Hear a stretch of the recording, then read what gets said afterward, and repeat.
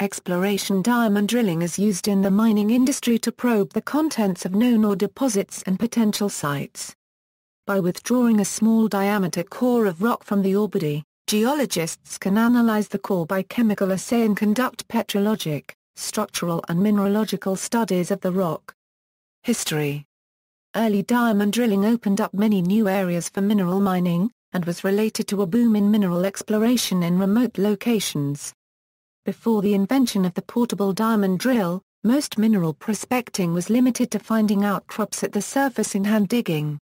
Diamond drilling. Exploration diamond drilling differs from other geological drilling in that a solid core is extracted from depth, for examination on the surface. The key technology of the diamond drill is the actual diamond bit itself.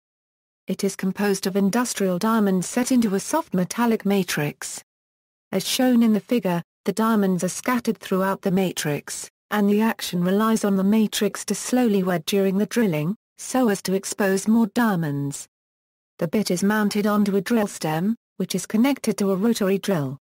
Water is injected into the drill pipe, so as to wash out the rock cuttings produced by the bit and also to reduce the heat produced due to friction, which causes less wear and tear of the bits. An actual diamond bit is a complex affair, usually designed for a specific rock type, with many channels for washing. The drill uses a diamond-encrusted drill bit to drill through the rock. The drill produces a core, which is photographed and split longitudinally. Half of the split core is assayed while the other half is permanently stored for future use and reassaying if necessary. Although a larger diameter core is the most preferred, it is the most expensive. The most common diameter sizes of core are NQ and CHD76. Early exploration companies tended to choose drilling contractors who typically charge per meter rates and/or day rate depending on difficulty of project. For example, Energold Drilling would provide diamond drilling services for projects with limited infrastructure and focus on portability, whereas larger drilling groups such as Boart Longyear tended to work on established producing mine sites. Core extraction. Merely advancing the drill by rotary action causes a core to be extracted inside the barrel as shown. However, at a depth of perhaps 300 m, there must be a way to retrieve the core and take it to the surface. Constantly withdrawing the entire heavy drill pipe is impractical, so methods were developed to pull up the core inside the barrel. If the rock would always be solid granite, and the core would always break at the drill bit, then it would be a simple matter to stop the drilling, and lower a simple grabbing device by a wire and pull up the core. Unfortunately, many applications require an undisturbed core in fractured rock, which calls for elaborate wire-line devices. The photo shows the extraction of a core, using a triple-tube wire-line system, capable of extracting core under the worst conditions.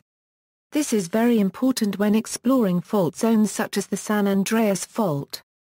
Tube sizes. There are 5 major wire-line tube sizes typically used. Larger tubes produce larger diameter rock cores and require more drill power to drive them. The choice of tube size is a trade-off between the rock core diameter desired and the depth that can be drilled with a particular drilling rig motor. Standard Q wire-line bit sizes. Notes, de la Verne, Jack. Hard Rock Miner's Handbook. Tempe North Bay, Macintosh Engineering pages for €12. ISBN 0-9687006-1-6. Wire-line coring. Retrieved August 13, 2015. Products: core bit and reaming shell. External links: photo gallery of exploration diamond drill sites and diamond drilling equipment.